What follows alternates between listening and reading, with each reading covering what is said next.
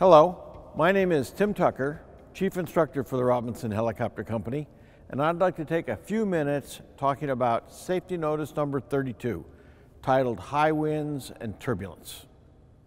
Safety Notice number 32, flying in high winds or turbulence should be avoided. A pilot's improper application of control inputs in response to turbulence can increase the likelihood of a mass bumping accident.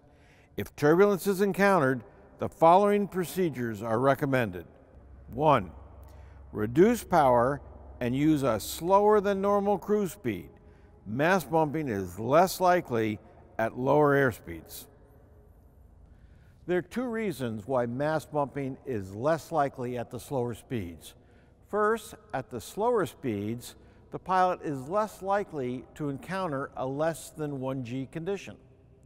Secondly, at the lower airspeeds and the lower power settings, the thrust on the tail rotor is less likely to induce a right roll. 2. For significant turbulence, reduce airspeed to 60 to 70 knots. We purposely chose the word significant in describing turbulence rather than the more normal, moderate, severe, extreme, because we want the pilot to determine what's significant for them.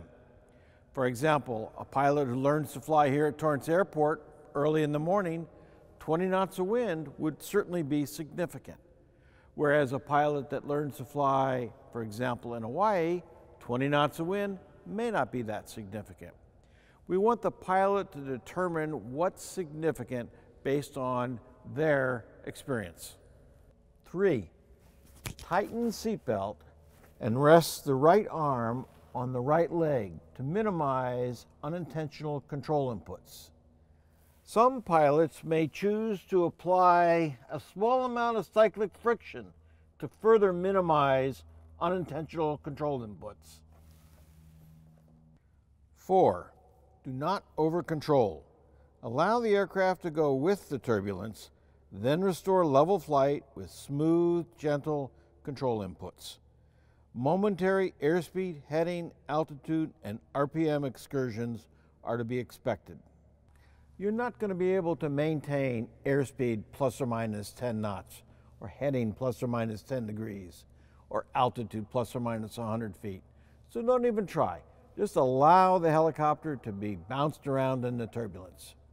Actually, a helicopter will handle the turbulence much better than a light airplane will, because that light airplane has all the surface area of those wings for the turbulence to act upon. 5. Avoid flying on the downwind side of hills, ridges, or tall buildings, where turbulence will likely be most severe. The helicopter is more susceptible to turbulence at light weight.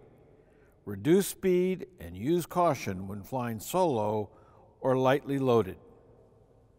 This is especially true of R-66 pilots. So R-66 pilots need to understand that when flying solo at less than half a tank of fuel, you're substantially lighter than the same situation in an R-44 because of the difference in the weights of the two engines. However, in the R-66, you can fly 10 knots faster. So R-66 pilots especially have to slow down when flying in turbulence. In November 2016, Robinson issued a service bulletin for both the R-44 and R-66, which adds a yellow or precautionary arc on the airspeed indicators from 110 knots to V&E. Speeds above 110 knots are not recommended except in smooth air. For aircraft manufactured prior to November 2016, a placard stating "Do not exceed 110 knots except in smooth air" should be placed below the airspeed indicator. One of the main points of this safety notice is to try to get pilots to slow down in high winds or turbulence.